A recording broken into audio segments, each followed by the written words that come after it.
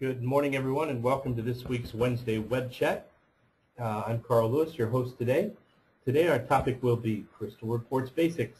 So today we want to take a look at Crystal Reports. So Crystal Reports Basics today. First thing I want to cover with you is, okay, where are Crystal Reports managed in SAP Business One?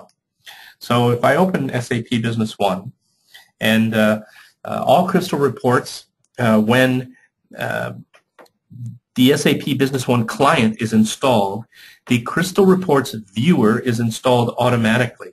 Now I have cockpits deployed here on the screen, and you'll notice under Common Functions I have a number of Crystal Reports that I've placed into the Common Functions section.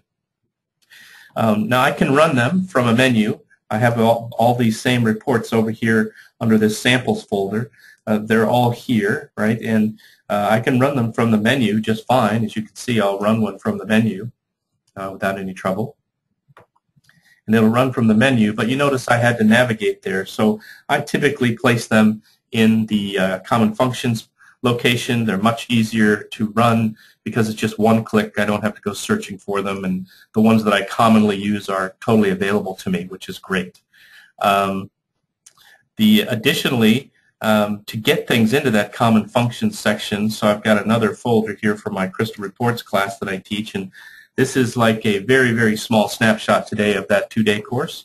I can take anything that's in any menu, not just Crystal Reports, by the way, but any of them, and just click on it, hold it down, and drag it into the custom area, the Custom Functions area. Now I can click on that report and run it with one click also.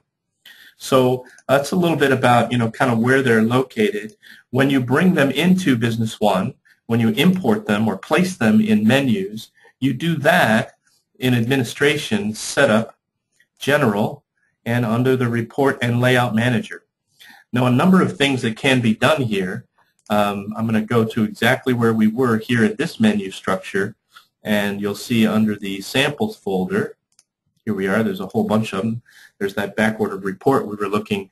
It always knows here that this is a Crystal report. And if I don't like it in this menu, I can use this function here to move it to any other menu. And you'll notice also that you can create new folders. That's how I got folders named Crystal Class and Samples, right?